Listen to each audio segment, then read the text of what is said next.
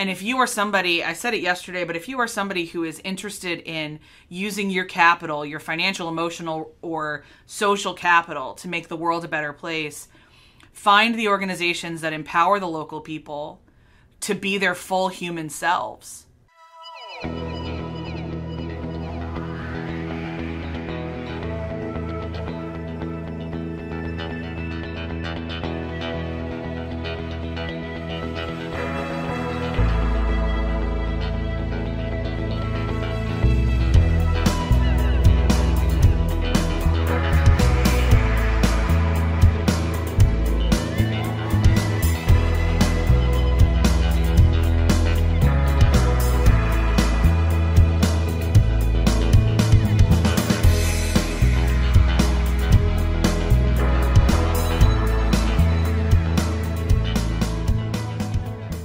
Everybody, we're the Good Doctors of Abbey Research. I'm Dr. Erin. I'm Dr. Kristen. And you are so very welcome to our little corner of the internet, where we are in the second part of our Colonizers World Tour coverage for this week, or the second in this playlist, on Haiti, which we are covering in the month of September 2022, basically because Haiti is a really cool place with a really complicated history. We covered it for 1 week last year on the Colonizers World Tour, and it wasn't enough. So we're back for 4 weeks of Haiti coverage, where we will have a specific topic we're looking at. This week is healthcare, and then we always have a piece of art. We try and find art that is related to the topic. With Haiti, we'll get into why that's very difficult to do. Basically, the Haitian stuff doesn't get distributed around outside of Haiti. So we've got pieces of art about Haiti, but they're not always going to connect to the topic of the week. But today they do, because we are talking about the 2017 documentary Bending the Arc, which is available currently in the United States on Netflix. And it is an hour and 45 minutes of one of the most remarkable stories of human empathy, perseverance, innovation, and determination I've ever seen. It is the literal story of the founding of the non-profit that we talked about yesterday, Partners in Health, that was founded in Haiti in the 1980s. The entirety of the documentary does not spend all of its time in Haiti, but really what they do in Haiti in the 80s and 90s becomes the model that they then move to other places around the world to provide healthcare in Peru and Rwanda and Sierra Leone and Liberia and all these other places.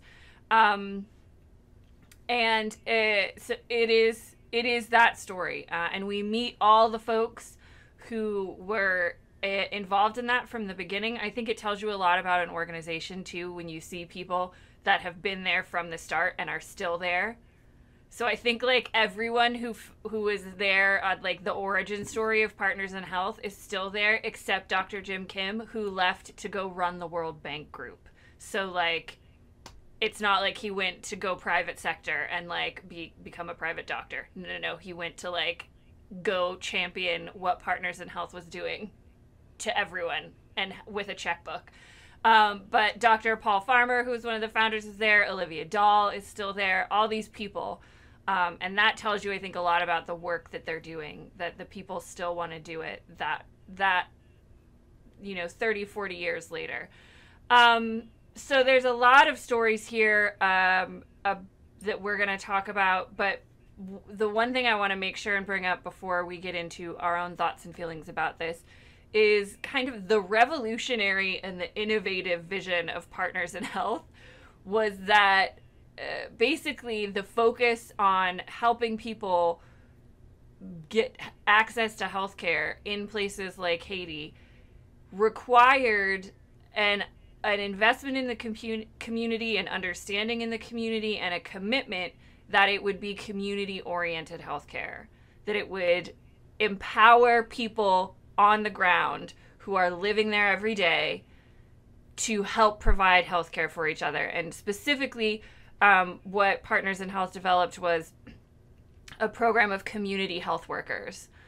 which they go in depth in explaining in Haiti, was used to, they trained people from the villages that they were trying to serve to just basically be a healthcare buddy that was accountable, would walk around and check on people, talk to them, ask them how they were doing, remind them to take their medicine, talk about any of the issues that they were having, and then communicate that with the staff at the Partners in Health clinics that they were running.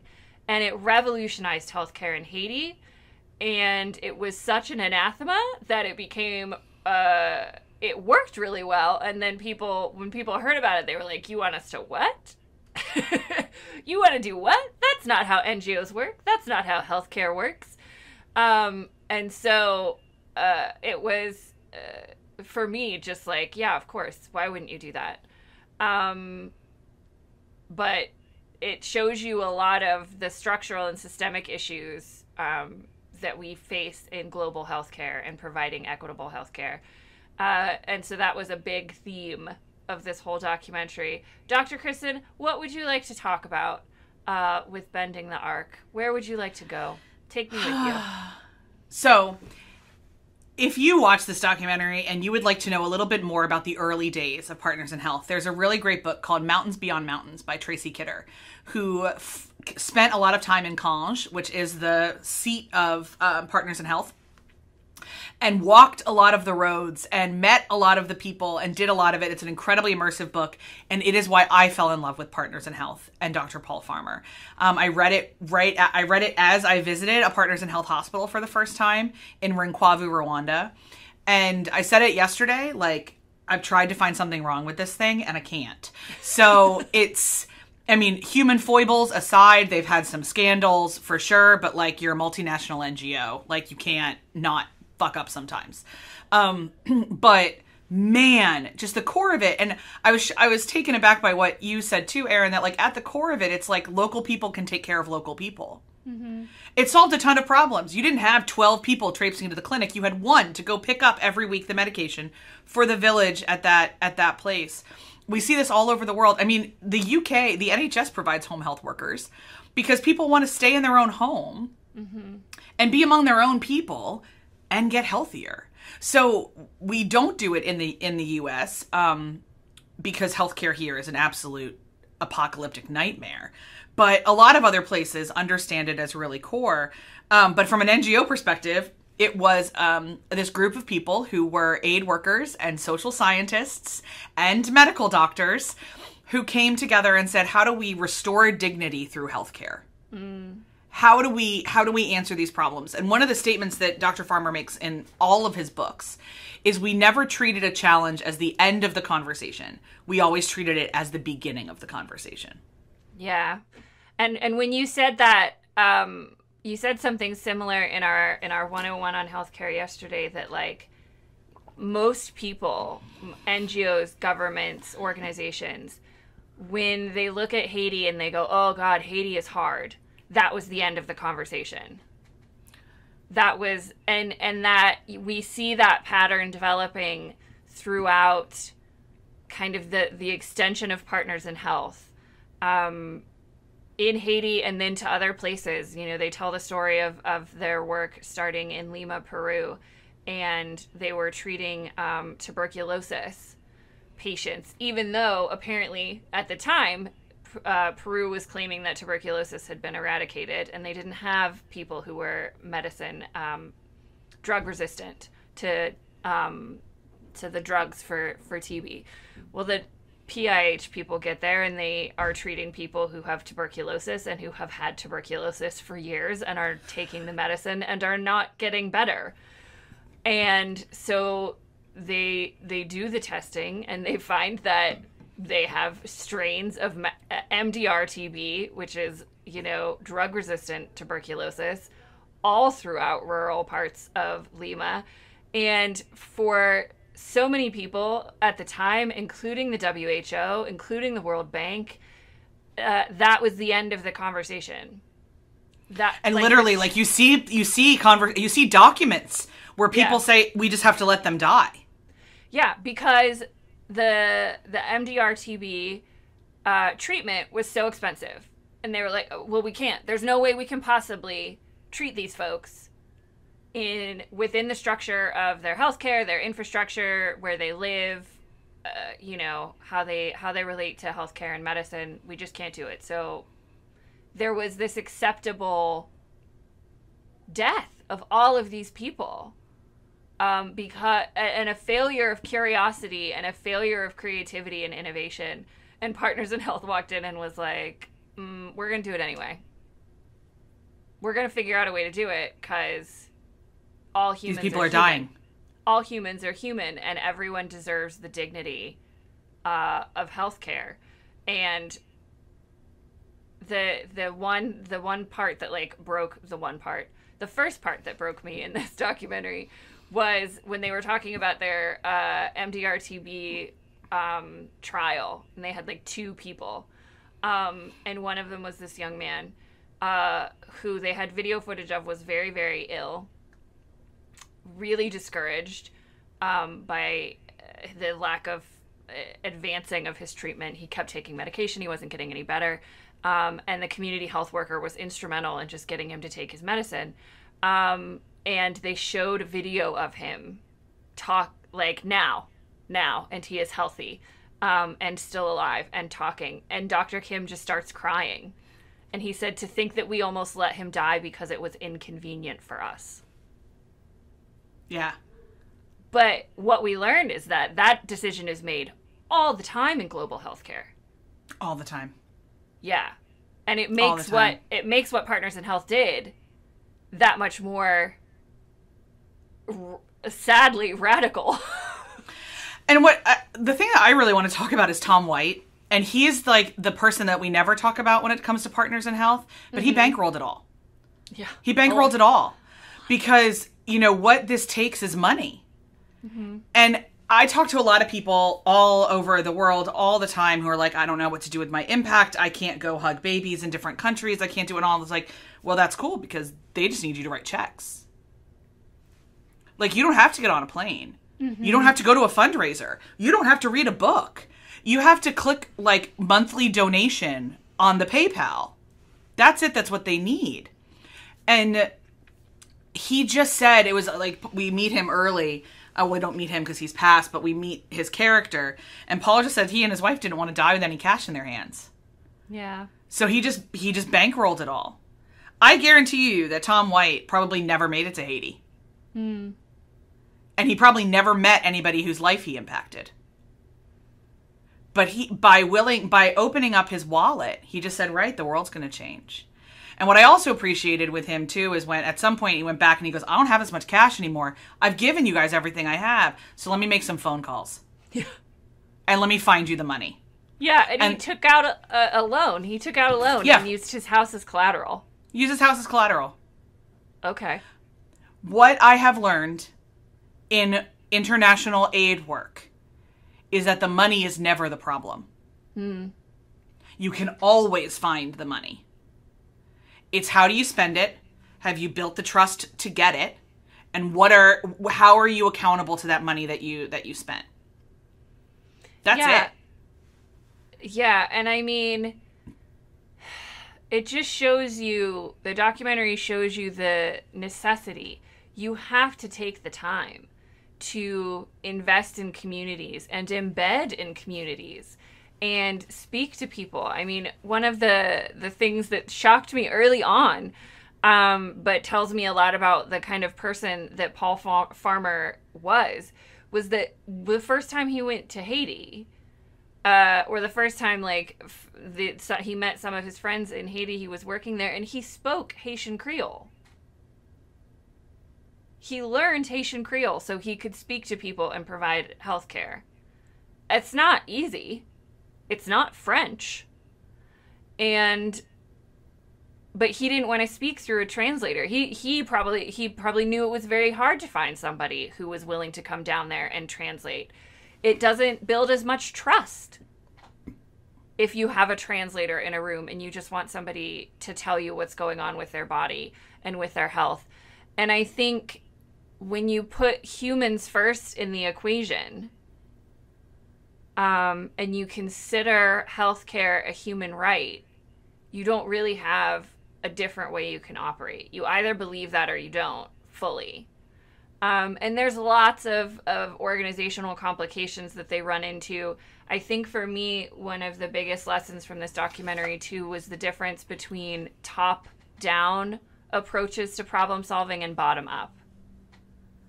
And, you know, we are children of the 80s, so we weren't around in the 70s for a lot of the World Bank shenanigans. So learning in this documentary that the World Bank at the time in the 70s, not now, was one of the biggest problems because they went into a lot of these post-colonial states, they gave a lot of money, and then they put a lot of restrictions on paying back those loans.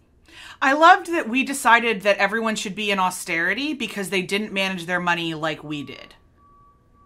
That was wild to me. Like, that was, when Reagan they had the video of Reagan making that speech, I was like, yeah. Why are you declaring austerity in another country? Yeah. And to do it as a colonizer to countries that had been colonized and not factor in colonization on why they perhaps haven't had a great economy. Yeah, that absolutely baffled me that they were like, okay, so we're going to give you this money because we recognize that you need it, but we're also going to attach a very high moral and actual cost to this. Yeah, like the interest rates that they were charged are nuts. And what it did was it forced them to cut the things that always get cut in austerity, which is healthcare and education. Yep. And yeah, to me, I was just like, and you have all of these, we think because, you know, global healthcare, global economy, that the best way to treat situations like this is to have huge organizations with big pots of money. Or huge organizations with a lot of resources, like the World Bank, like the WHO. But this documentary is the best case study in like, no. What it really takes is a handful of humans who can find the resources, who do the work from the ground up. Because the results in Haiti are just spectacular. Yeah. Spectacular what Partners in Health was able to accomplish. And I don't know that I've ever been as emotional watching one of our documentaries as I was when the citizens of Conge wrote a declaration. Yeah. Called it the Declaration of Conge. And called a press conference. And this was in the AIDS, at the height of the AIDS. The start of the AIDS crisis, and the Partners in Health doctors wrote an article that got published in the Lancet, aforementioned yesterday, one of the world-renowned medical journals, and how they helped combat the AIDS crisis in Haiti. And it got lambasted. It got criticized. It got massive I loved this mindset and institutional obstacles that were enormous. And the people of Conge were like, no. This is how the program worked. And this is what we are pledging to continue to fight for all our brothers and sisters around the world. And their motto became, all humans are human. And like watching the footage of them reading that declaration in this tiny little room in Conge, I was like, whoa, buckets. It's just so energizing to see this too as well.